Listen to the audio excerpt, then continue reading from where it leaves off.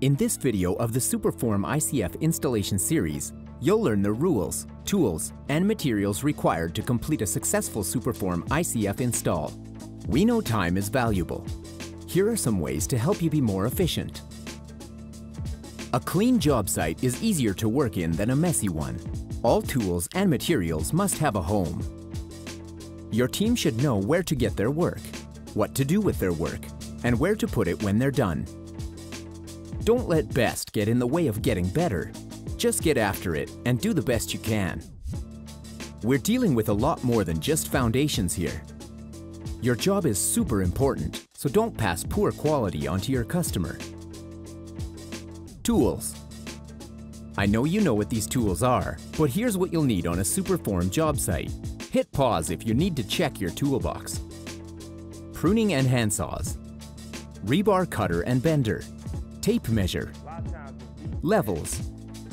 Markers. String lines. Hammer.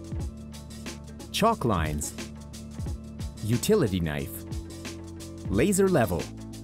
Cordless drill set with cordless circular and reciprocating saws. Ladders. Tie wire and pliers. Spray foam gun. Concrete rake, concrete vibrator, and concrete trowel. We've chosen our tools to speed up the installation process and give the best results every time.